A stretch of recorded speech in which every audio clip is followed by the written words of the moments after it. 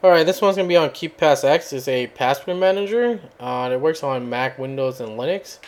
So I talked about this like 2 or 3 years ago, but this is actually this cool feature that I know about. It's called AutoType, and makes it really convenient to log into different websites or even like local applications too. If you have password for your applications, right? Anyways, there's a manual way to do it and there's an automatic way to do it. So I'll show you both here. Let's open KeePassX here, and let me log in.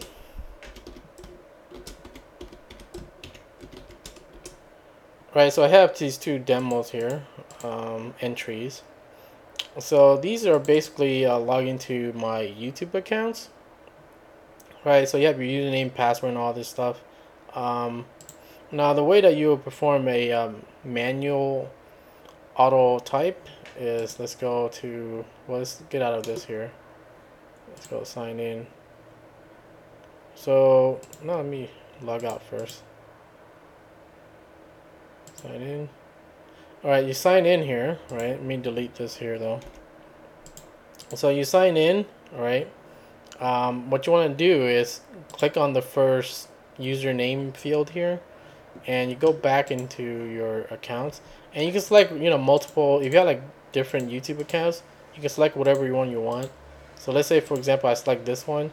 All you gotta do now is right click on here, and it says perform auto type, or you can hit Control V, but make sure you select on the ones that you want, alright? And then you go perform auto type, and it'll automatically do it for you. So that's a good convenience. Like if someone's watching behind your back and they want to get your password or whatever, they're not gonna see that shit, alright? So let's log out of this here. So that's the manual way to do auto type. Another way to do it is globally.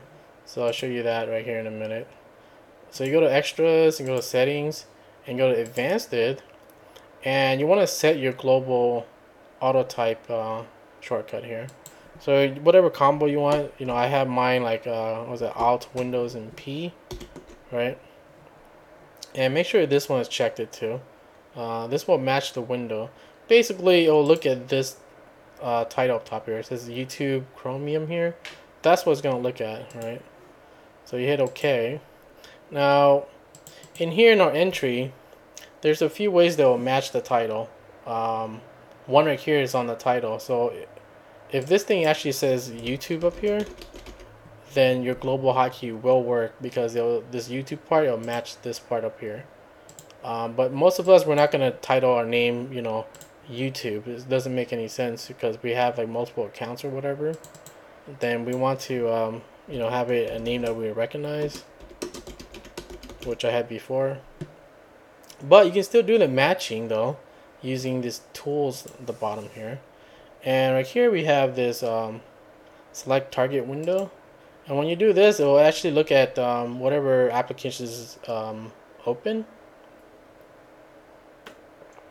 And right now, if we select the list, we have this YouTube Chromium here, right? You hit OK. Now, if you don't want to like match everything exactly, like this Chromium part, it's kind of stupid because you might use Firefox or you might use Opera, whatever it is, right? So you can get rid of that and just hit the wildcard, which is the star, and it'll match it perfectly also. Okay, hit OK. And now when you save it here, so now we don't have to do this thing anymore, Control V or manually, right clicking on here. We just go to the site, right here, this site, and hit our global hotkey, which is Alt, Windows, and P, and it'll perform the password thing. Really convenient. Now you want to do that just for one account, your main account that you do it. If you have like multiple YouTube accounts, you don't want to do that shit, right? Because it's just gonna use the first one in the list. So if I have it on here also, it's not gonna work because it's just gonna look at this one first because it's the first in the entry. Other things you can do, let's sign out of here. Since this is a this YouTube account is connected to your Gmail, in Gmail you can work with like G Drive and Google Reader and all this other crap.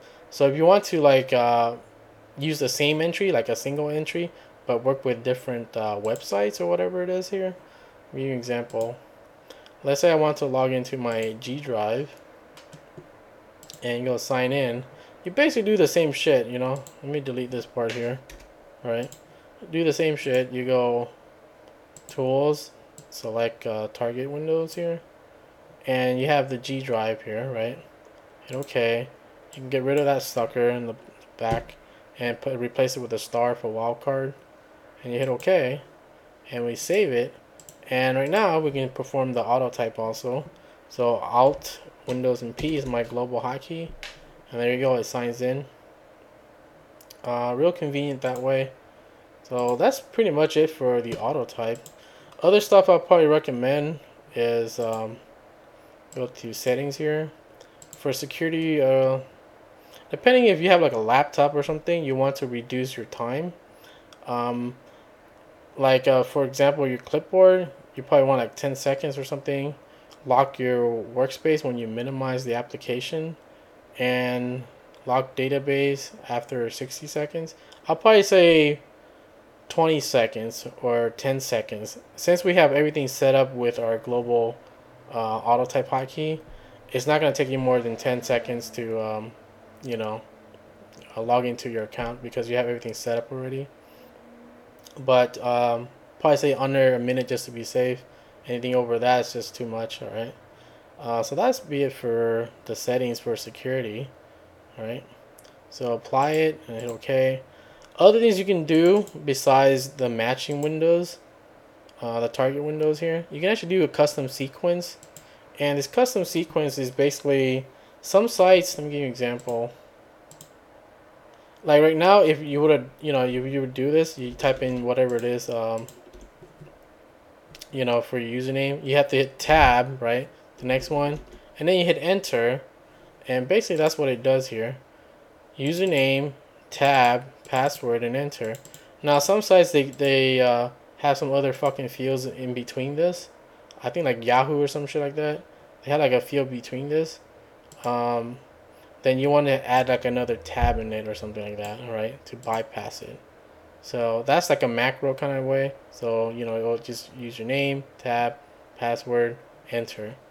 So if you want to do that for some sites that does that, that's how you will fix it. Anyways, that'll be it for this one with AutoType for KeePassX.